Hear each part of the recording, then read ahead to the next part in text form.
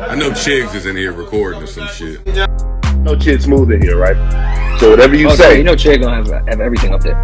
whatever you say, Chid's gonna be on YouTube with it, man. But I you like got your boy Chig Smooth. Pick a side, pick a side. This seems to be the common theme in hip-hop, especially with all the beef going on. Now, I'm sure you guys all saw the Instagram live with Joe Budden, Royce, and Joel Ortiz. Rory and Mal had their take on it. I'm not sure how many of you guys saw it, but I thought it was pretty interesting. Basically, Rory saw both sides and was understanding. Mal sort of took it personally. He ended up siding with Joel and Crooked Eye. Now, Royce the 5'9" caught wind of Mal's response. He went on Joe Budden's podcast and basically told Mal to stay away from him. He wasn't feeling what Mal said, obviously took it personal because I think that they had a relationship. And now we have a response from Mal. Here's what he said about it. Royce was on our former podcast. Yeah. And he said something that threw me off.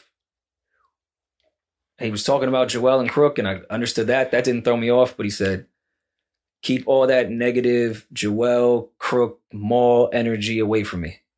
That threw me the fuck off. I was like, wait, what did Mal do? You know, and you know, people sent me the clip when it happened, when it came out, and people had the same questions for me. Like, you know, they missed what I said, and I was like, I was confused. I didn't know what happened, but I thought long and hard about it. You know, I listened to it, and you know, I decided I don't want to address it publicly. Okay. Because I feel like if those were the emotions behind something I said, it's a personal relationship there. And I think well, I hope that Royce knows that I have nothing but love and respect for him. That I have nothing but love and respect for Joel. I have nothing but love and respect for Crook on my platform, and talk negatively about people, whether I know you're not, especially if I know you're not have a personal relationship. I'm not sitting on here talking negatively about you. So I won't address it because I don't want to get into it, because I feel like that's a personal conversation that hopefully Royce and I one day have. Yeah. But away from that, music comes out. You put music out. Things happen. You know, I may not like a record. I may not like a song. That doesn't mean I don't like the artist. That doesn't mean I feel some type of way toward the artist or whatever. I just think it's a thing right now where, you know, I don't know where emotions are or where true feelings are when it comes to me and certain individuals because of whatever reason. Maybe certain people don't like certain things I say on my platform. Maybe people don't like certain decisions that I've made, or, you know, certain energy that I have towards other people. Like, I don't ever want the lines to get crossed. I think that, you know, I'm very clear in things I say.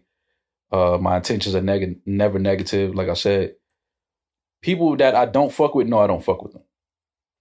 That's fair. I'm saying that they don't have to, that doesn't have to be questioned. If Mal doesn't fuck with you, you know I don't fuck with you. If I have some feelings towards you, I'm not, you know that. I'm not fake. I'm not phony. And it was just shocking to hear that type of energy directed towards me, because I'm like, damn, I didn't even say nothing. You know what I mean? All I said was I don't think that they're wrong for moving on. But I would have said the same thing had it been the other way. I would have said the same exact thing. Like, I support those guys in music and whatever they decide to do. You know what I'm saying? Like, people obviously know my feelings towards, you know, one of the gentlemen now, but that doesn't mean that I have any energy towards the rest of those guys. You know what I'm saying? So that's why I was really confused by that. But we just were with Royce in Detroit. Yeah, like, so, you know, again, man, I understand emotions are high right now, and, you know, but it's respect for Royce for me always, and, you know, it's love for Royce for me always. So, you know, we'll talk one day about it. I hope you guys do. Oh yeah, no, absolutely. Because that was weird to me. I didn't, but I know what's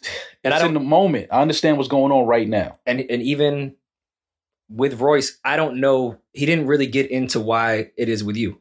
If he explained it, maybe I'd understand it. That's why it threw me off, because he said it and then there was no context to it. So I was like, wait, what? What I'd assume is the clip that went up from our episode, but people take things the wrong way. I agree. And listen, if Royce explained it, I'm sure if you guys really talked about it, you'd be like, oh, okay, that's how you took it. My bad. I didn't realize that. Man, it's like I said. That was just like, wait, what? Why is Maul in this mix with this?